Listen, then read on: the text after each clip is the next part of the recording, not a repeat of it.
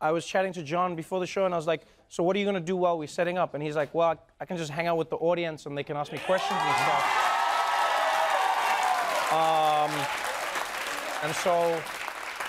And so I said, you wouldn't want to do that, John. They're animals. And he said, no, give them a chance, Trevor. Give them a chance. Give them a chance. So if you've ever wanted to ask John Legend a question, and don't ask him for like a record deal. Don't make it something like awkward, like real questions. Like, this is your moment to interview John Legend. So if you have a question that, yes, ma'am, you went up first. Does Miles love the music, or does he not know? I don't think he knows anything yet. My daughter's very aware of my music. She requests it, finally. When I made the Christmas album, she started requesting my music from me, so she'll like ask to listen to Dada's Christmas music. And in April, any time of year, she doesn't care.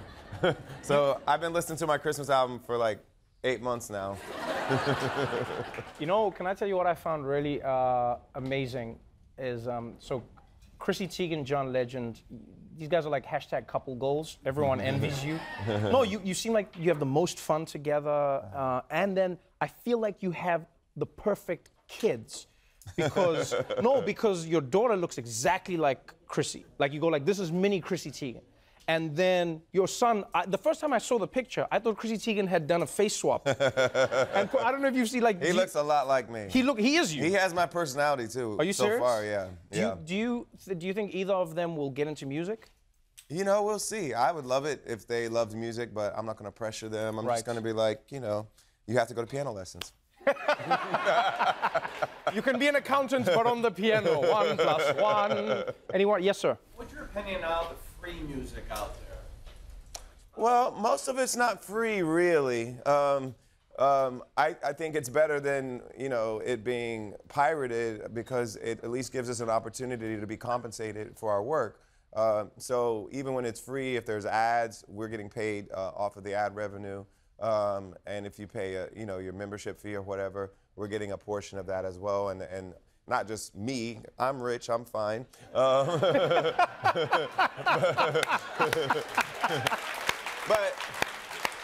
But honestly, there's a lot of songwriters and musicians and producers that aren't rich, and they deserve to get compensated for the work that they do. And so I'm happy that there's a regime now that actually accounts for the spends and makes sure that if people's work is being used to make money, that they're getting a piece of that money. And so I think that's a good thing. Let me ask you this: do you think streaming has improved the way we consume music, or do you think it's made music more disposable? Well, I think it's changed it. I think it makes us listen to singles, I think, more than we did maybe 20 years ago.